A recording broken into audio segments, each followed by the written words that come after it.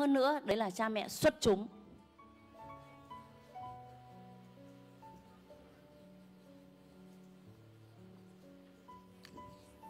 Cha mẹ xuất chúng là cha mẹ biết làm cái này này. Bao nhiêu các anh chị khi mà đứng dạy con là đứng rất là oai vệ ấy, hoặc ngồi dạy con là rất là nghiêm túc ạ? Có không ạ? Hoặc là đứng dạy con ấy ạ. Đấy. Thế mình dạy con thế nào? Tư thế thế nào? Các anh chị dạy con tư thế thế nào? Ngồi nghiêm túc đúng không? Đứng oai vệ dạy con. Một sự thật, hôm nay cô Lanh bật mí cho nhà mình một bí mật là như này. Lúc đấy các con không nghe được gì đâu nhá. Đứng thế này mà dạy ấy, hoặc đứng thế này mà dạy ấy, không bao giờ nghe được cái gì hết. Không nghe được gì hết. Nên lần này dạy lần sau nó lại lặp lại. Bao nhiêu các anh chị thấy như thế? Dạy rồi nhưng làm sao? Tái phạm. Có không ạ? Có. Lúc đấy não đóng rồi nhá. Không đưa được cái gì vào não đâu nhá. Biết dạy con bằng cách nào không? Đứa trẻ nó học bằng cái này này. Nó nhìn đằng sau của mình. Lúc mình ăn, lúc mình nói chuyện, lúc mình đối xử với người này, lúc mình đối xử với người kia, lúc mình làm việc, lúc đấy đứa trẻ học nhiều nhất. Nhà mình hiểu không ạ? Vậy thì đứa trẻ học bằng cách quan sát ai đấy ạ? Bố mẹ. Nếu bố mẹ suốt ngày rẹt rẹt cái điện thoại nhá, điều gì xảy ra? Cũng thế luôn. Nằm trên giường vẫn tranh thủ với cái điện thoại trước khi đi ngủ. Về đến nhà vẫn tay cầm cái điện thoại, đúng không ạ? Điều gì xảy ra với đứa trẻ? Nó cũng như thế luôn. Bố mà suốt ngày xem tivi điện thoại, điều gì xảy ra với con? Bữa ăn mà dùng điện thoại nhiều thì sau này nó, lúc nó bé nó thèm, nó không dám. Nhưng đến một lúc nào đó nó lớn hơn, đúng không? Nó mô phỏng ngay cái điều đấy ạ. Mô phỏng ngay. Nên đứa trẻ học nhanh nhất bằng cách mô phỏng người lớn. Quan sát từ đằng sau đấy ạ. Quan sát từ đằng sau. Nên nếu như muốn con mình như nào thì hãy làm như thế. Muốn con đọc sách thì bố mẹ cần đọc sách. Muốn con hiếu thảo thì bố mẹ cần hiếu thảo. Muốn con nỗ lực thì bố mẹ cần nỗ lực. Chính vì thế cha mẹ xuất chúng là cha mẹ biết minh họa. Là cha mẹ biết minh họa đấy ạ. Minh họa tức là bạn phải trở thành hình mẫu nhá. Hình mẫu của con. Hình mẫu của con. Đừng nghĩ là con làm được cái điều mà mình không làm được. Hãy làm đi đã. Làm đi thì muốn con làm. Bố mẹ ngủ đến 7 giờ muốn con dậy đi tập thể dục. Điều này khó có thể xảy ra, đúng không ạ? Và cấp bậc cao nhất là cha mẹ vĩ đại. Bao nhiêu các anh chị mong muốn trở thành cha mẹ vĩ đại? Giơ tay và nói tôi. Cha mẹ vĩ đại. Như thế nào là cha mẹ vĩ đại? Dễ cực kỳ luôn. Cực kỳ dễ. Bao nhiêu các anh chị cô đang hỏi là thường xuyên ngồi kè kè học cùng con? Giơ tay lên nào, giơ tay cao lên nào. Mẹ con cũng thế à? Thế à? Rồi, bây giờ cô đang hỏi là các anh chị mệt không? Nói thật nhé, đấy không phải là việc của các anh chị nhé. Việc của các anh chị không phải là ngồi kè kè học cùng con đâu. Không phải việc của các anh chị. Nên là làm trẻ nó cũng mệt. Nó sai nó có phải nhìn. Nó chuẩn bị làm nó có phải nhìn. Nó không dám thể hiện hết mình. Nên các anh chị hãy giải phóng chính mình đi. Việc của các anh chị không phải ngồi kè kè cùng con.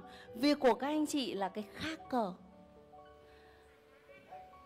Và đến một khi các anh chị không ngồi kè kè được nữa, con các anh chị bắt đầu bị buông ra và nó bắt đầu choáng choáng, đúng không ạ? Có phải không ạ?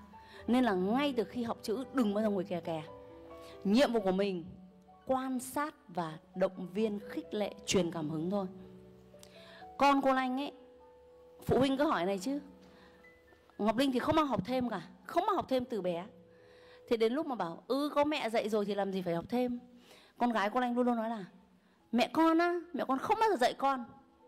Mỗi một khi mà con ra hỏi bài, mẹ con luôn luôn nói con gái của mẹ tuyệt vời, mẹ tin con làm được, con ra nghĩ tiếp đi, mẹ tin con làm được.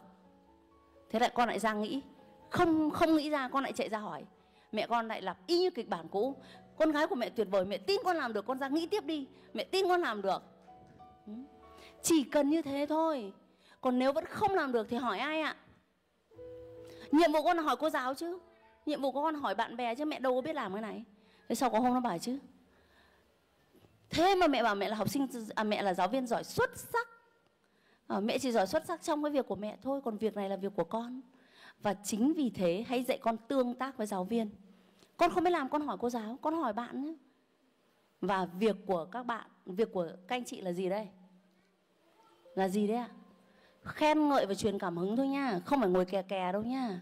Từ hôm nay có ngồi kè kè không? Bao nhiêu các anh chị từ hôm nay không ngồi kè kè nữa? Rồi, chúc mừng các anh chị được giải phóng từ hôm nay nhá. Một tràng cho chúng ta đi ạ, tràng pháo tay đi ạ. Không cần phải ngồi kè kè, đấy là không phải việc của các anh chị. Vì các anh chị không bao giờ ngồi kè kè được hết cuộc đời của con hết. Việc của mình chỉ đứng quan sát và truyền cảm hứng thôi. Ô, con học bài chăm thế, tuyệt vời. Hãy làm như vậy để đứa trẻ nó tự do, nó sáng tạo. Bao nhiêu các anh chị thấy là mình mà mới ngồi học lái ô tô mà có cái ông chồng có ngồi kè kè để quan sát mình có thấy bực khó chịu không? Đúng không ạ? Mình mới bắt đầu làm thực hành cái công việc này mà cứ có người ngồi kè kè quan sát mình có thấy khó làm không? Có luôn, đúng không ạ? Nên là việc của các bố mẹ không phải ngồi kè kè nha. Việc của các bố mẹ là truyền cảm hứng cho con. Và người thầy vĩ đại là người thầy như nào đây ạ? Cha mẹ vĩ đại là cha mẹ như nào đây ạ?